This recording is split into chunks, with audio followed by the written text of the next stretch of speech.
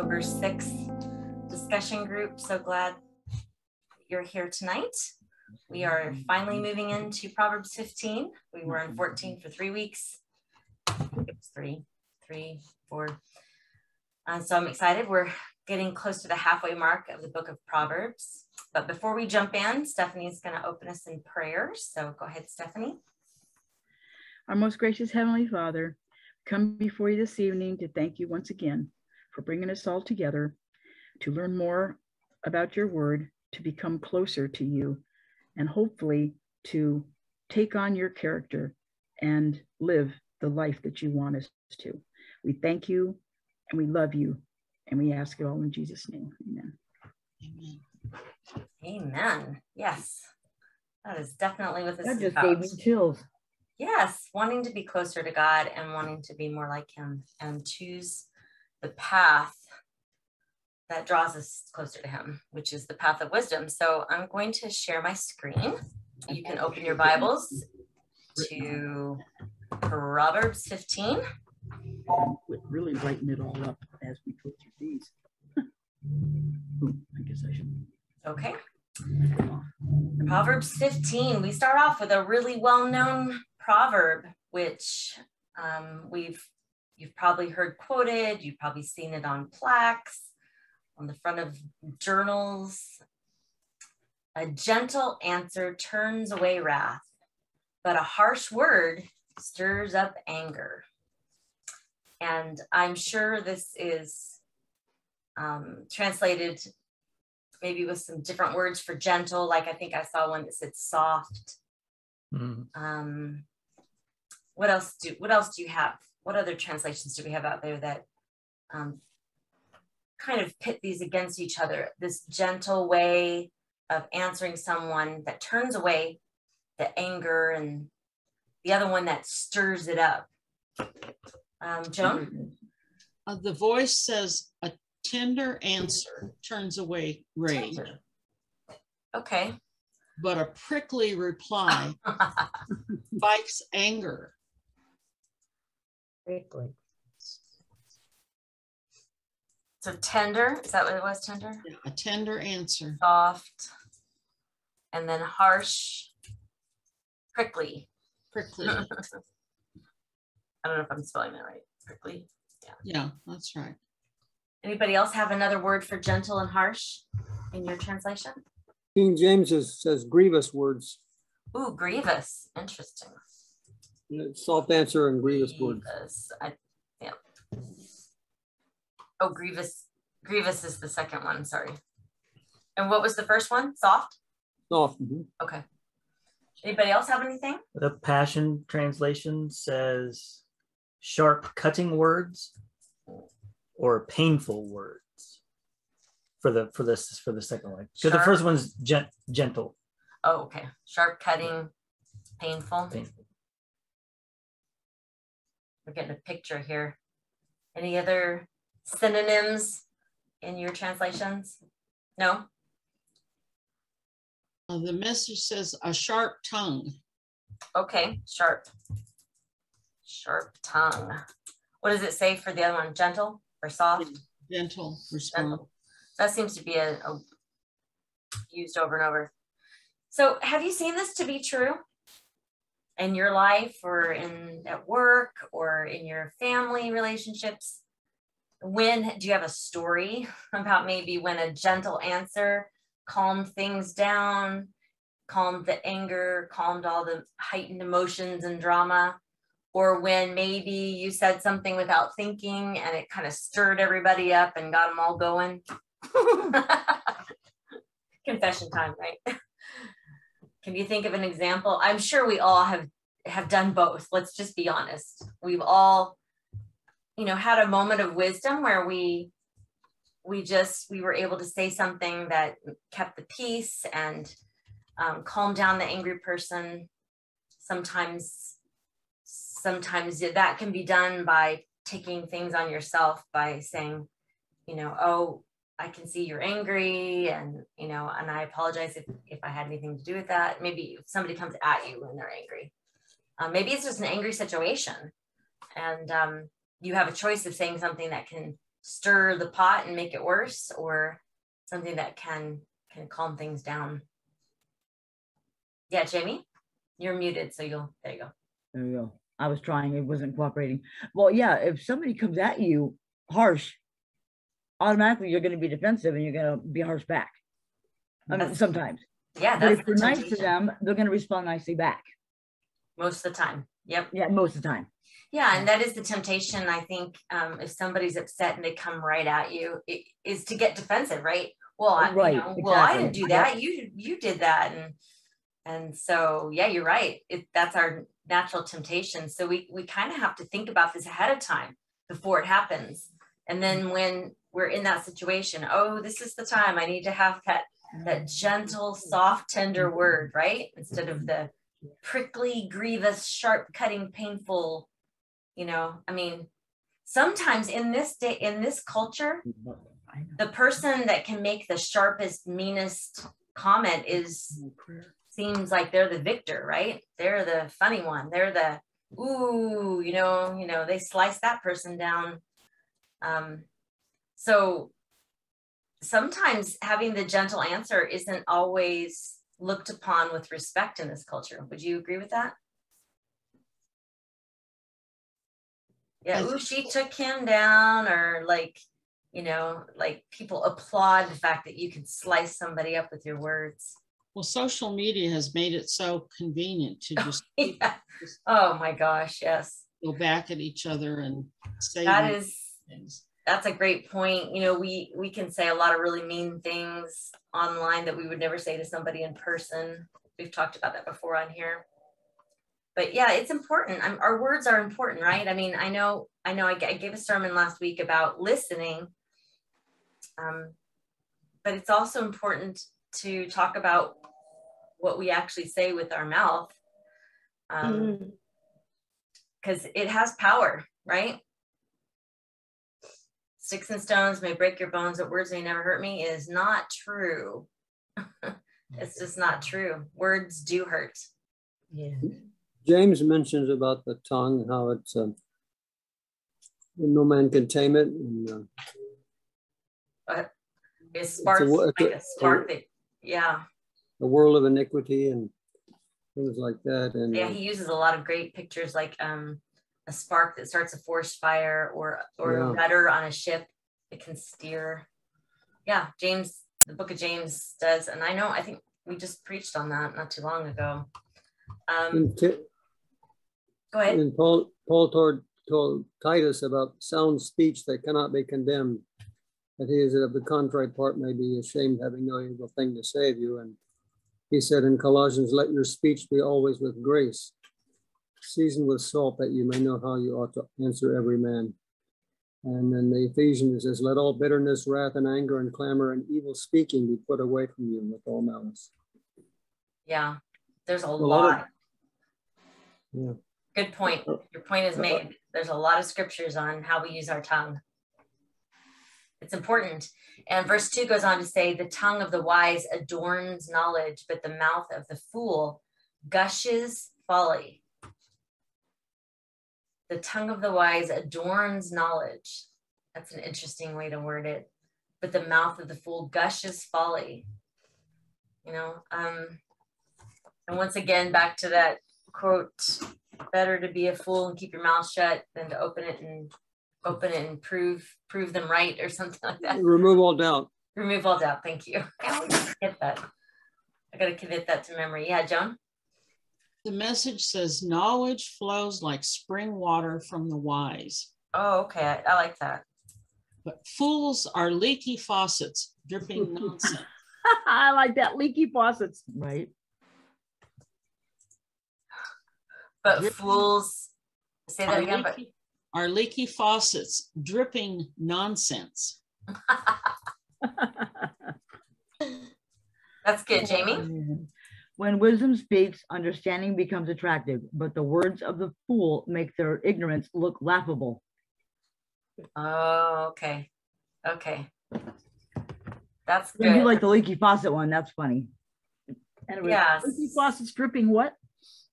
Nonsense. Can you read that one more time, Jamie? Yes, the whole thing? Yeah. Okay. When wisdom speaks, understanding becomes attractive, but the words of the fool make their ignorance look laughable. Wow. That's a mouthful. Yeah, it's I think it's getting at the heart of what this is about. It's opening your mouth and gushing forth foolishness, and it's just making it so obvious that this person who, you know, is not chasing after wisdom and is just opening their mouth and not really thinking before they speak. Open mouth and insert foot. Right. Exactly. And we've all been there, right? We've all done both of these. I mean, yeah, or both feet. Or both feet, yeah. I've jumped in with both feet. So yeah, both of those translations help me understand the tongue of the wise adorning knowledge, because it's kind of a different way of wording it. But you know, it's when you adorn something, like you adorn yourself with jewelry, or you adorn a tree with decorations, it's attractive, right? Rather than the foolishness that is non-attractive. And that's following the verse right before it, where, I mean, I guess you could say, you could merge the two and say, the tongue of the wise gives a gentle answer, right? Mm-hmm. And the mouth of the fool stirs up, uses harsh words, or has a sharp cutting tongue and stirs up anger. So you can see that a lot of hothead, we talked about this last time, the word hothead, you know, where we just spout off and don't think before we're speaking, it can stir up a lot more grief for people. And is that along the lines of you get more bees with honey? It could be. I mean, yeah, that's a proverb. Then vinegar. Yeah, the vinegar. Yeah, then vinegar. Yeah. Yeah. Well, the New Living Translation says the mouth of a fool belches out foolishness. Oh my. You know, it's like it just comes out. She's got belches and stupidity in hers. The bell sometimes isn't Mine really says pours controlled, forth. right? Yeah, as Mark just pointed out, belching isn't always controllable. It just like comes out, right? So it's Well, like, sometimes you open your mouth and it just goes out like a trumpet. just get this picture of this fool just belching out foolishness. That's amazing. I just did it to a Leon duo a little bit ago. I'll say something to her. She asked me a question. I went to answer out my mouth, and it just came roaring out. And she goes, "Oh my gosh, mommy!" And I'm like, "I'm so sorry." That happens when you drink It was bubbly very stuff. loud. So I guess let me look and see. When we go on, we're talking about the eyes. No, we keep talking about the tongue. I guess before we go on, I was just going to say, you know, how do we keep from being the fool that belches out foolishness? How do we keep from being a leaky faucet dripping out nonsense? We study to show ourselves approved. Think before we speak. Chase after wisdom. Think before you speak. And I think it has to be a daily formation thing, so that, because it, you know, out of the abundance of the mouth, the heart speaks, right? So Yes, right. if we're not forming ourselves That's the other way around. Out of the abundance of the heart, the mouth speaks. that's what I just said. What did Monk just say? Did I say it wrong? No. You said out. Yeah, you said out of the abundance of the mouth, the heart speaks. I did. But that's okay. Well, Said it thank you. backwards. What did she say? I think I switched it. I guess I said out of the abundance of the mouth, the heart speaks. No. That's funny. See, I'm listening. You are listening. Good job. You're my editor. I'm glad the rest of you heard it the way I actually meant it. Yeah, but he's listening to critique. That's funny. Yeah. So for instance, when you drink something bubbly with a lot of carbonation, the bubbles have to come out. They melt out, water. right? One way or the other. Right. So I think, you know, if we're eating foolishness and drinking foolishness is going to flow out of us. And so one of the Proverbs, I think later in the chapter, you know, talks about being around wise people. Like hanging around wise people is going to make you more wise, right? Rather than hanging around foolishness. And, you know, feeding yourself with foolishness will continue to make you foolish. Any thoughts on that? I was just pondering, like, how do we not fall into this trap of being foolish? Well, what you put in your mind is going to affect how you're speaking. Yeah, it's true. Think about how Jesus would respond or what he would say. Yeah, study his life. And if you do that every day, it starts to form you and shape you. Yeah. Right. Of course, he flipped over some serious tables. So I guess that means if we get mad, we can flip over furniture, right? If it's righteous. Yeah, but his was right. I know, I'm just kidding. I know, you're being funny. The eyes of the Lord are everywhere, keeping watch on the wicked and the good. The eyes of the Lord are everywhere. That's all one thing, Take isn't note it? of everything that happens. I think it is. The soothing tongue is a tree of life, but a perverse tongue crushes the spirit. He knows when you've been naughty. He knows when you've been nice. Mark, Santa Claus? really? Yeah. I Yeah. hate that He song. does not belong in the same sentence with Christ. So I see, you know, the tongue theme is coming down, is falling from verse 1, 2, and verse 4. So what's this verse 3 in here? The eyes of the Lord are everywhere, keeping watch on the wicked and the good. Thank God. Is this a separate thought, or do you think it's right in the flow of talking about the tongue? And I think it's right in the flow of it. Well, mine hasn't separated. He's watching and he's seeing everything and hearing everything. So I think that goes along with it. okay, Yeah, the message says God doesn't miss a thing. He's alert to good and evil alike. So he sees and hears what's coming out of our mouths. yeah. He's better Right. than Santa Claus. The soothing tongue is a tree of life, but a perverse tongue crushes the spirit. So once again, pointing to the power that we have in the tongue. So the tongue can be used for good or evil.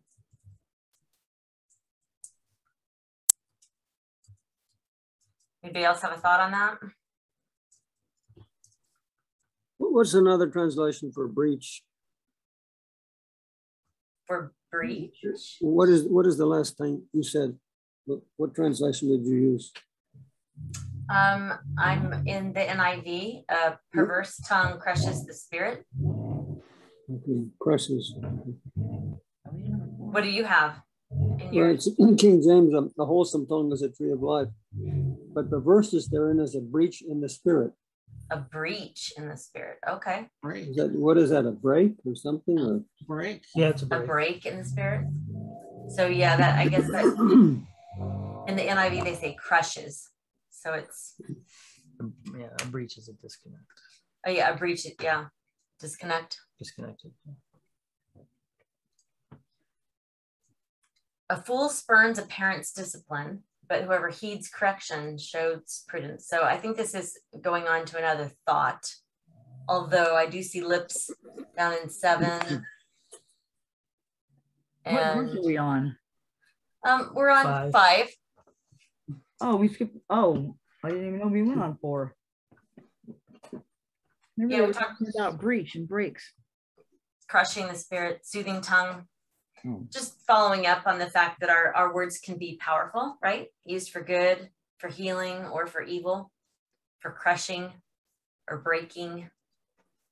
Ooh, you're stupid to mock the instruction of a father, but welcoming correction will make you brilliant. Brilliant. Wow. Wow, yeah. Mine Read says that. Can brilliant. you read that again? Nice and loud. You're stupid to mock the instruction of a father, but welcoming correction will make you. Mm. She froze. Wow. Mine says Heeding correction. What did it say? So that's what mine says. Welcoming correction. Welcoming. brilliant. Will make you brilliant. We didn't hear the last word. Brilliant. No, yeah, Yeah. brilliant. Yeah, that's you know, a wise person wants to change, right? A wise person wants to be different and is seeking correction. Correction is not fun. Nobody likes correction, but a wise person welcomes it, right? I mean, the correction isn't fun, but if we're not willing to be corrected, or we don't seek out people to help make us better, then look in the mirror. That's all you get. This is going to be Ann Stapleton in 10 years from now if I don't welcome correction. Well, yeah, if right? we're not being corrected, we're not learning anything. Right. We're not growing. Yep. Yeah, that's what I meant.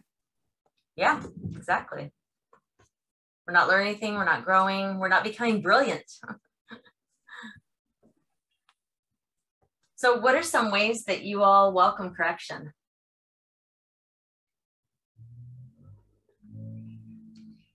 I don't know. What does my accountability partner say? Well, I mean, you do ask for opinion on things, and you've given me permission to be honest with you. Absolutely. So, it's not always easy to be honest with somebody, but if they welcome it, if they tell you they'll welcome it and they receive it, then it's a good thing because, it's out of love. Well, yes, you do it with grace and love and humility. And so it goes over very, very smoothly. And I absolutely welcome it. So an accountability partner or a friend, scripture, right? Reading scripture can correct us, right? We read a scripture and it convicts us and we can see how we were wrong or we were in the wrong attitude. I think that happens a lot, doesn't it? Are there other ways that you can welcome correction? Well, I mean, I guess you can pray and ask for it. That's scary. I don't know if that's a scary prayer. Woo, Sometimes you got to be careful what you ask for. Exactly. Well, when you get correction, first reaction may be defensiveness. And so that's when you have to stop and think. I've gotten some correction in an email and upset, but sleep on it. Well, if a person, you might have to say, thank you, I need to think about that. But don't just react and blurt out your defensiveness, because then you won't accept that correction. Those are wise words right there. If somebody does correct you and it hurts, it stings, just sleep on it. And then ask God, is there anything in this that's true that I need to learn from? And the Holy Spirit will show you. The Holy Spirit can sing and encourage us, but it can also sting and grow us, right? At the same time. And but it's out of love, right? When we correct our kids, we are correcting them because we want them to grow up well. Of course. Yeah, of course. Well, okay, going on to verse 6. The house of the righteous contains treasure, but the income of the wicked brings ruin. House of the righteous contains treasure. Wonder what kind of treasure that is. The income of the wicked brings ruin. I'm curious what other translations say in this. Mine says prosperity. Prosperity, okay. And what does it say for the wicked? The house of the wicked is filled with trouble. Trouble, okay. But No matter how much money they have. King James says the revenue of the wicked is trouble. Okay, all right. What does King James say for the treasure? In the house of righteous, there is much treasure. Treasure, okay. Just treasure. Anybody else have a? Well, the Message says the lives of God-loyal people flourish. Oh, okay. A misspent life is soon bankrupt. So more than trouble, bankrupt. Oh man, yeah, that would be more than trouble. Yeah. Yeah. And this is a theme we've seen running through Proverbs. Verse 7 says, the lips of the wise spread knowledge, but the hearts of fools are not upright. Are not what? Upright. Oh, upright. Lips spread knowledge, the lips of the wise.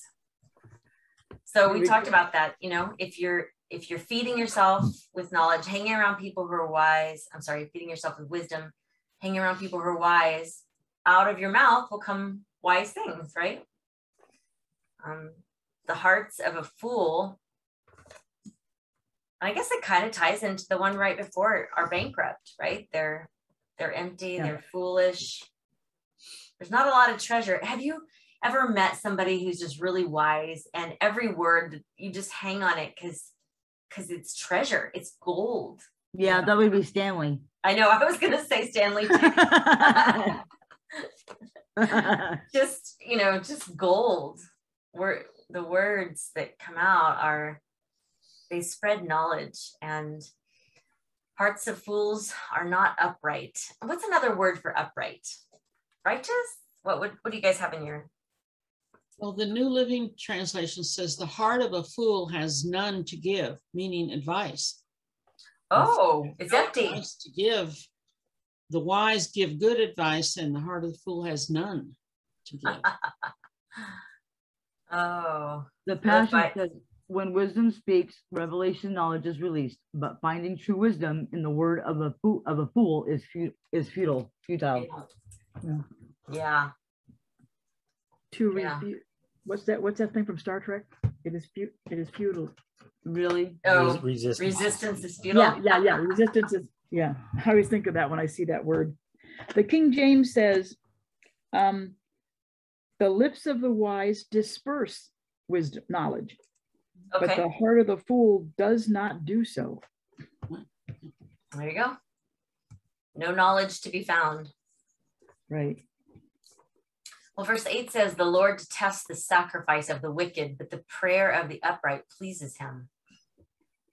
The Lord detests the sacrifice of the wicked. It's despicable to the Lord when people use but the prayer of the upright pleases him. And this obviously has to do with the heart, right? Wow. Right. The Passion says, it is despicable to the Lord when people use the worship of the Almighty as a cloak for their sin, but every prayer of the righteous is pleasing to his heart. Wow. Yeah. Well, that was deep. Hypocrisy, right? Yes. Pretending. Wow. I think mine says the sacrifice of the wicked is an abomination to the Lord. Wow. I think the version, the Passion that Jamie was reading, kind of gives a window into, I mean, I think God's upset when people aren't going his way. But like in the Passion, when Jamie read, the idea of using religion as a cloak to do evil probably ups it a notch. It's one of the worst things. It's awful. It's awful. Because they're doing evil in his name. Doing evil in his name.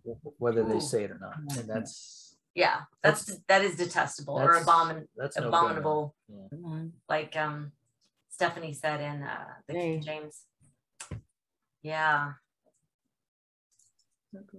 Don't use religion as a cloak. Religion or worship, right? Or evil.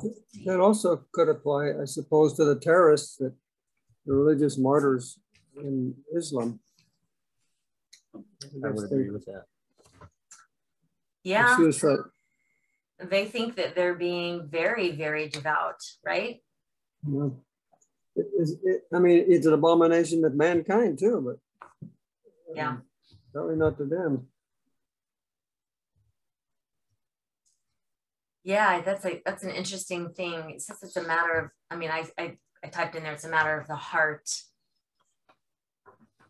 Makes you wonder, it makes you wonder if a suicide bomber or somebody who's doing it to defend, they're doing it to defend their faith, if they feel very devout, right? They feel like I feel like it is worship. Yeah, they feel like this is the ultimate act of worship, right? To lay down their life for their faith. Hey, Anne. Yeah. We seem to be having an issue with our computer. We keep freezing, and so I have to keep turning off the camera. but it keeps doing something weird, and it just popped up. Well, it looked like something that was on your computer that has the host and the people in it to mute and unmute and invite people, and I don't know what it was, but they hit participant. We're just letting you know that if we go down, you'll understand we're having issues. It's I don't know, there's a ghost in here or something. Yeah, you probably opened the participants panel, which anybody can open. This thing keeps saying something about updating too, and I was afraid to touch anything. So next time I get on, should I do that? Yeah, I'll probably update it next time we get on. Okay. All right.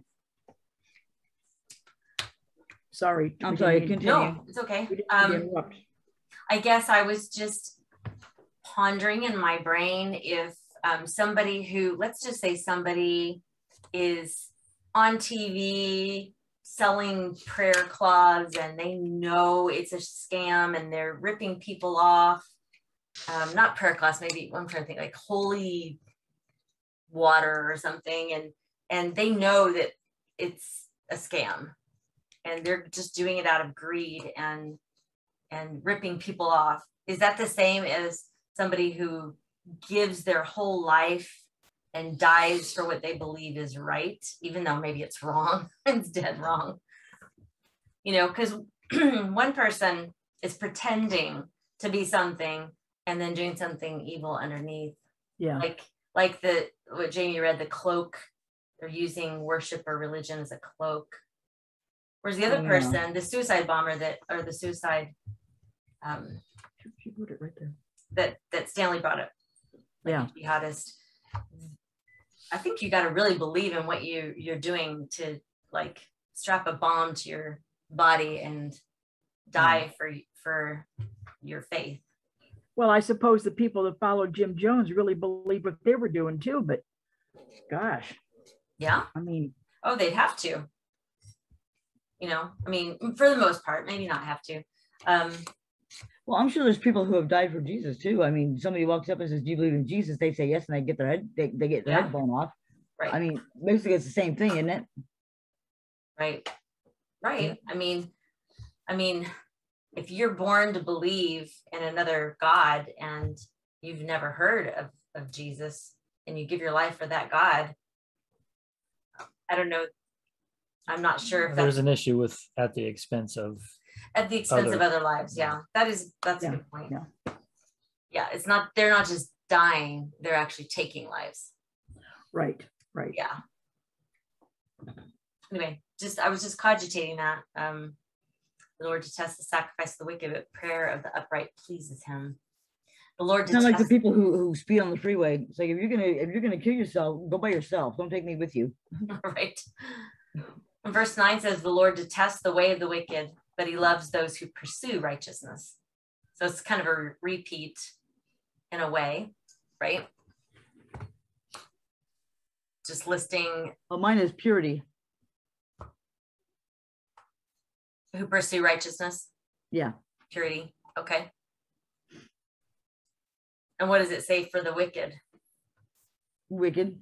Oh, wicked. Okay. Pretty much it says the same thing you just read. Test the life. And mine uses the word abomination again.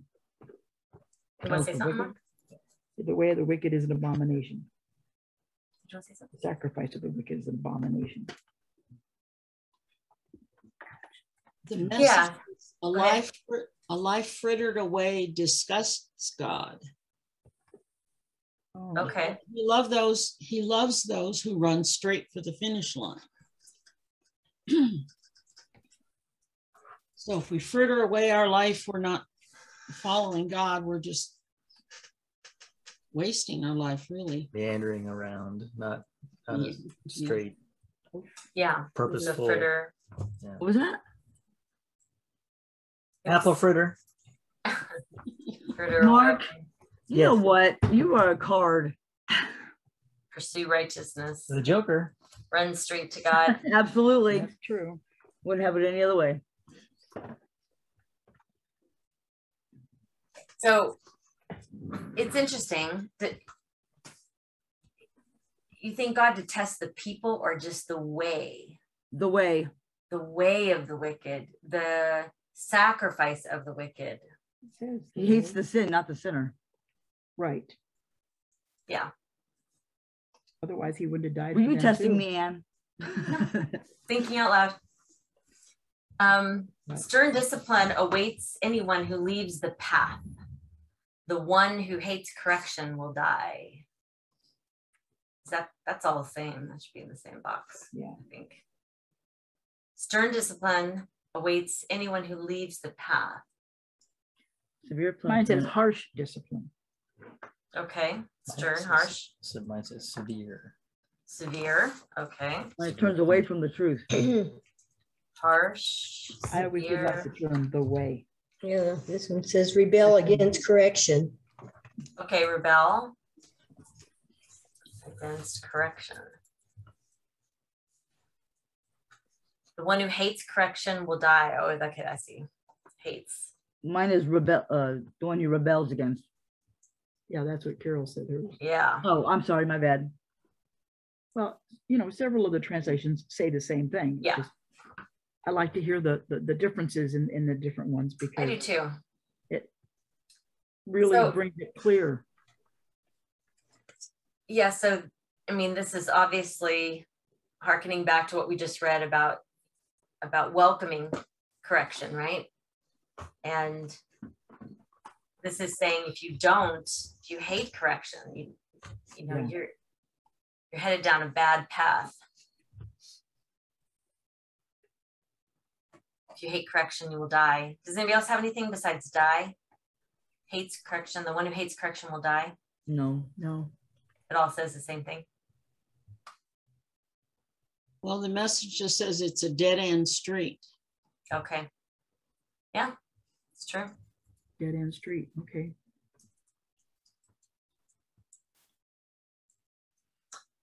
And then 11 says, death and destruction lie open before the Lord. How much more do human hearts? Oh, that's interesting. Yeah. Even hell itself holds no secrets from the Lord God, but for before his eyes all is exposed, so much more the heart of every human being. Wow. Oh, that's just deep. Yeah. She said death and destruction. Mine says hell and destruction. Oh, really? Yeah. Mm-hmm. But then hell is a death. Yeah. Death and destruction. Hell and destruction. They lie open before the Lord. That's interesting because the verse right before it says the one who hates correction will die, but death and destruction lie open before God. How much more do human hearts lie open before God? I think, you know, it's all within his power. It's all within, he Right. sees everything. So I think it goes back, you know, all is exposed before God. And then we said up here, a matter of the heart, right? Where was it that Yeah. we In verse saw? 3. Verse 3. John God had said in hers that he doesn't miss a thing. doesn't miss a thing. Yep. God doesn't miss a thing. Even if you run into death and destruction, he sees it. He doesn't miss a thing. Any other thoughts on verse 11? No, I just need explanation on number 12. Okay. 12. Mockers resent correction, so they avoid the wise. Oh, yeah, that's so true. This So is a know-it-all. yours says a know-it-all? Yeah, the know-it-all never esteems the one who tries to correct him. He refuses to seek good advice from the wise. That's a know-it-all. Well, and that figures. I mean, if you think you know it all, why would you? You know? Absolutely. And I think that's part of the problem with the accountability thing. You try to tell somebody something and they get, instead of them just taking ownership of their issue and saying, you know, thank you, I'm being corrected. They want to point it, we all want to point it back at the other person. Absolutely. Well, some of the time. Well, Not every time. I think when you have an accountability partner, though, you've come to an understanding between you both, and you're not going to act like that anyway. We're talking about the normal, regular type stuff. Yeah. Somebody who preaches that they know everything. you know, Oh, hence the know-it-all. yeah. Okay, gotcha. Yeah. So somebody who's kind of mocking wisdom, mocking the way of God.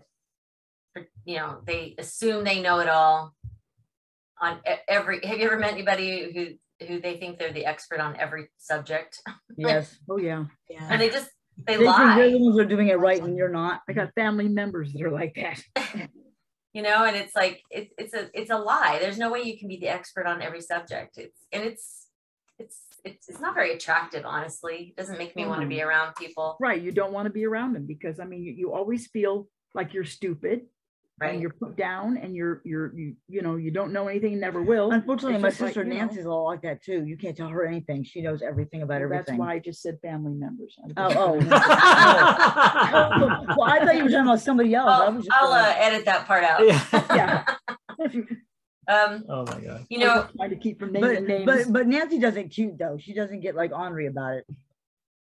so a person who thinks they know it all does not want to be around a wise person, because a wise person is going to reveal that this faker, poser, know-it-all, mocker doesn't know everything, and so they don't want to be corrected. They don't want to Right. be in the presence of somebody who's going to call them on stuff. Yeah. And so they're going to avoid the wise, but a wise person is going to find and look for other wise people so they can learn and grow. Learn more. Right. Yes. Well, then don't look my direction. It's kind of like when you're in a profession, or maybe you like to play basketball or something, and you play with people who are not as good as you kind of stay on their level. But then if you play with people who are better than you, it ups your game. It's kind of like that with wisdom. You know, read authors who are wiser than you, and it will start to make you wise.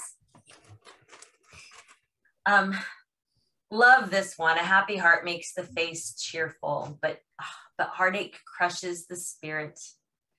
And this is so true, isn't it? I mean, oh my. Sometimes we have a happy heart, right? And you can see it on somebody's face. And sometimes we're crushed and we have heartache, and you can see that. You know, sometimes we try to fake it and not let others know we're crushed in spirit. But I think if you are tuned in to your friends and your family, you can tell when somebody has a crushed heart, crushed spirit. Mine has a side scripture, and it's one that I love, and I'm always talking about it. And that's chapter 17, verse 22, which is a merry heart doeth good like medicine. And I love that scripture. And so when I saw the little thing on the side of that, I went and looked, and sure enough, that's what it is. So yeah, that's because you're just going to sit gloomy in your misery or whatever. You're never going to get better, you know. So, yeah, I mean, there's a time for grieving if you've lost a spouse, or you know, that you've lost something. There's a time for grieving, but as an overall lifestyle, I mean, scientists have shown that laughter can be healing, right? Mm-hmm. That Yeah. Counting your blessings and doing a gratitude journal can actually help you heal. It elevates your blood pressure. It helps relieve stress. It actually can affect your health, you know. It's good for your bones, right? Oh yeah, depression, it does ruin your health. Yeah. This one says a broken heart leads to depression. Oh, does it? Mm-hmm. What version are you reading, Carol? Oh, passion. Oh, okay. Huh. Yeah. And sometimes, you know, sometimes it's medical and you need some medicine to help you come out of depression. And sometimes there are things you can do: exercise, eating right, getting good sleep, and having a gratitude journal. If you start every single day thanking God for 3 things, it changes the neural pathways in your brain, and you start to actually think in a more positive, optimistic fashion. Oh yeah, it definitely helps. Yeah. So on to 14, making good progress. Okay. The discerning heart seeks knowledge, but the mouth of a fool feeds on folly. Lovers of God. That sounds much like what we just read up above. Yeah. And don't even know it.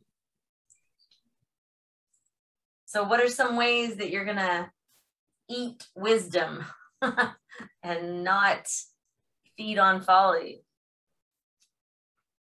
And I know I'm preaching to the choir here because you all wouldn't be here if you weren't seeking wisdom. So right? when you hear something bad, just walk away. Yeah. Go to the other room. You can change Just what you're listening to, change Right. What you're reading, change what you're watching, Oh yeah. change your friends, whatever foolishness looks like for you. Okay, so all the days of the oppressed are wretched. Oh, that sounds so bad. That word wretch is just it's one of those words. But the cheerful heart has a continual feast. So we're comparing wretched and feasting. All the days of the oppressed. So what do you have in your translation for oppressed? I'm curious what this Weak. weak. Weak. Yeah, mine says weak and depressed. Mine says afflicted. Oh, interesting. Okay, mine says oppressed, which can be something that's put on you. You're saying afflicted. Okay, so that could be like going through a trial. Yeah. Weak, you said? Yes. Okay. Sometimes that's not our choice, right? All the days of the oppressed are wretched. Wretched. But the cheerful heart has a continual feast. Can you have a cheerful heart in the middle of being afflicted? It's very difficult, but I think you can, because you need to stop looking at what you don't have or what you aren't receiving and look at what you do have and have received. And The Passion says it's a choice. It says you choose to be cheerful. It's a choice. Yeah, but You have when a you choice. Oh, the Passion says it's a choice. but it's also a different. Choose to be cheerful. But when you choose to be cheerful every day, will bring you more joy and fulfillment and fullness. What were you going to say, Jamie? Just the people who actually, suffer from depression. It's not somebody says, "Oh, take a walk to the park." It's not that easy. And the ones who don't understand, that's why they say that. But there's a lot of people who can't just smile and pick themselves up by the bootstraps and keep going.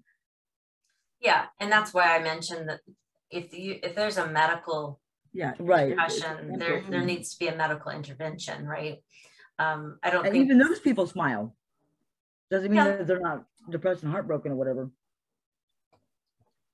And even in that case, even if you are treating depression medically, it's still health to your bones to choose cheerful. And cheerful. Right. Cheerful sounds so like light. I don't know, shallow. Yeah, that's the word I was going to say. But I mean, what's another word we could use here instead of cheerful?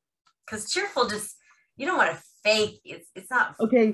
Well, in verse 13, when you said yours said happy, mine said cheerful. Okay, a happy heart. This time it was cheerful, so happy. So happy. Turn it around. Well, Mine says merry heart. Mary. Who is Okay. of a merry heart. Carol, were you going to say something?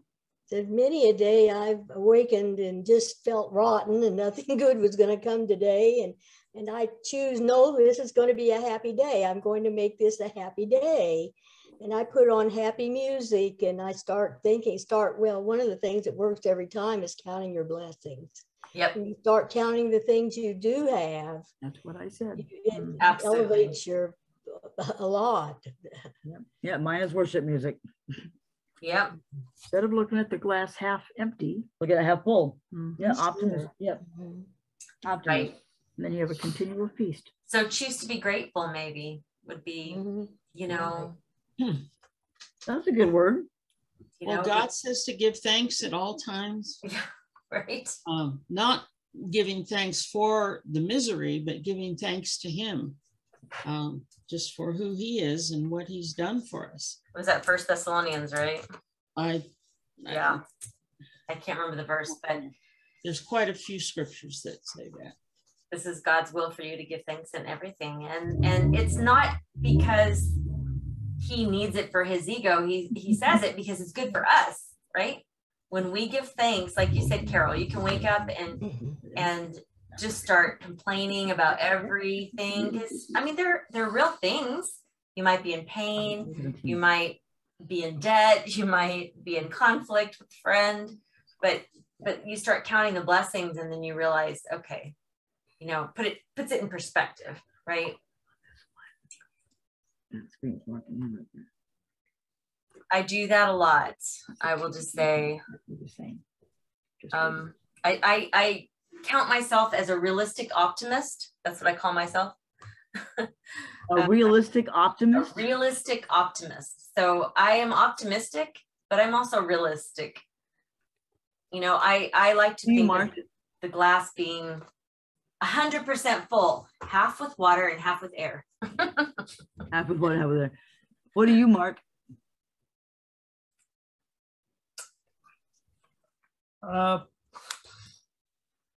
Probably a couple of notches down from Anne. A little more realistic and a little less optimistic. Oh, okay.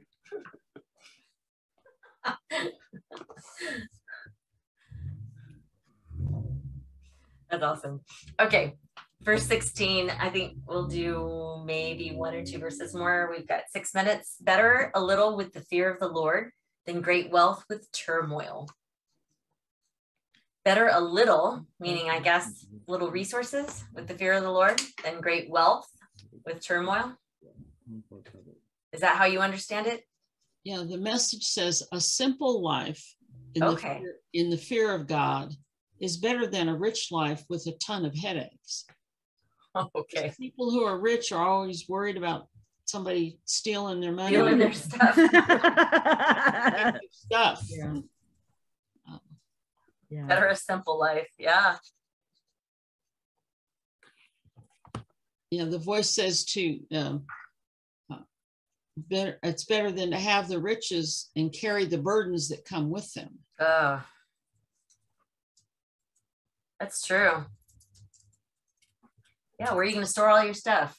And all the people trying to take your stuff, and wow. And what if you lose your stuff? Yeah. It's true. I mean, I think there is a level where you need to have enough stuff to live. Like poverty also produces bad results too. But, you know, I think if you're talking in extremes, I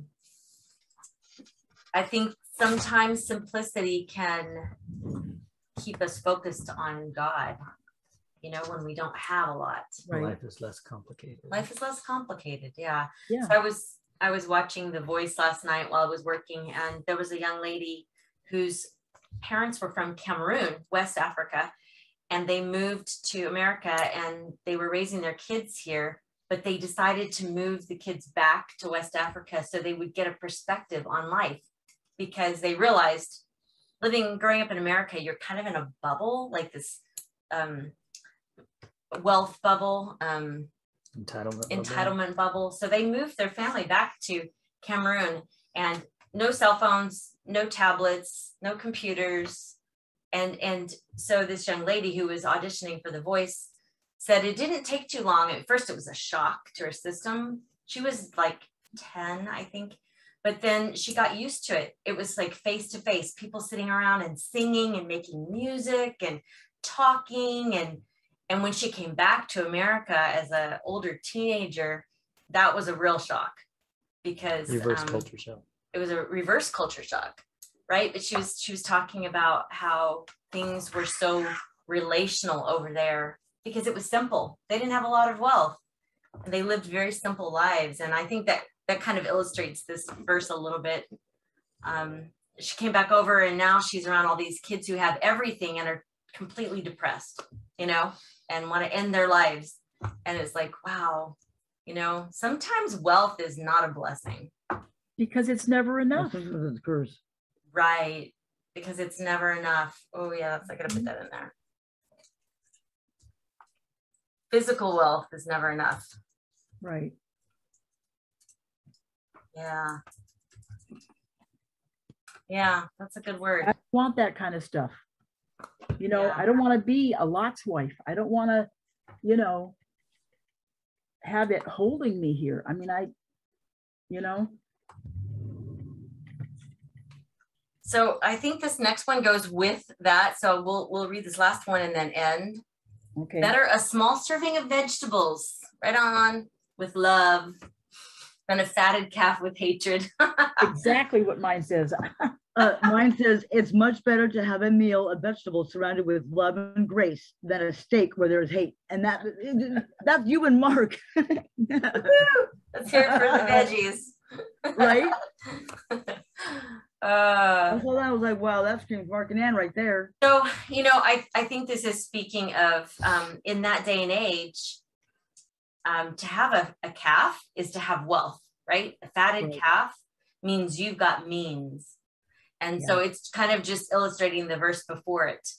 How many of you have been around people who have stuff and family sit around a table and they fight over stuff? I'm telling you, when we do funerals and we're around families when somebody passes away, it is the saddest thing when the family sits around and bickers and fights over money, and the person's body is not even cold yet, and all they can do is fight over money. And sometimes not just money. It's things and things, or I don't know. It better to have a small serving of veggies with love. You know, it's if there's no money there to fight over, you know, maybe that would be a blessing when somebody goes, you know. That's well, you would think that would draw you closer together, not make you fight. Right. Yeah. But it's not just money and things.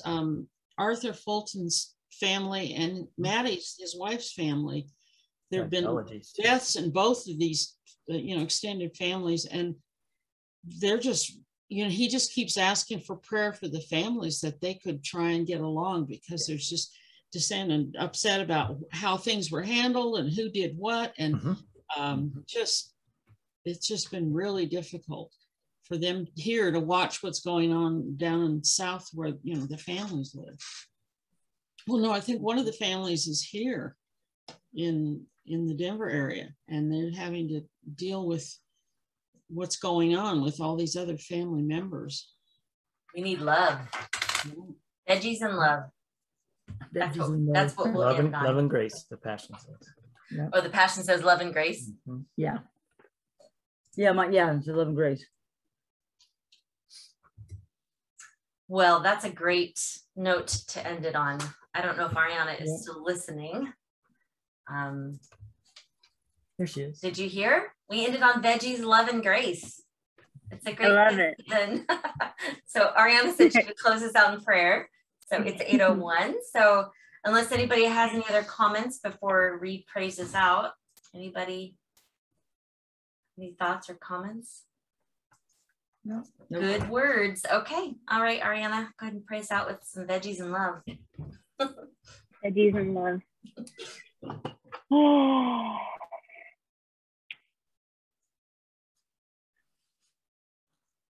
Heavenly Father, we thank you so much for giving us more wisdom today. We pray that in everything that we could honor you in our words and our actions. And Father, forgive us for moments that we fail, we fell short, but we thank you for your grace, that it is there, that it's present. And God, I pray for each person that passes our way, that they would be blessed by us, by us portraying you well. God, I pray that you would empower our words, God, that you would give us the inspiration to speak wisdom in others' lives and in our own lives as well. Lord, I pray that we would always pursue righteousness in everything that we do, that we would never stop, we would never cease doing that. And that when criticism comes our way, Lord, that we would be able to have our hearts softened and not be defensive in those moments, but that we would honor you by learning more, by being wiser in those moments and using those moments as a teachable moment. So God, we thank you for groups like this that can teach us more, that can grow us more. And we pray that you would be with us in all that we do so that we can bless others, bless the world, and glorify you in everything. In Jesus' mighty name, amen. Amen. Amen. Preach it, girl. Thank you. Thank you. Thank you, everybody. I'll go ahead and stop recording. Please feel free to stay on and chat if you'd like to.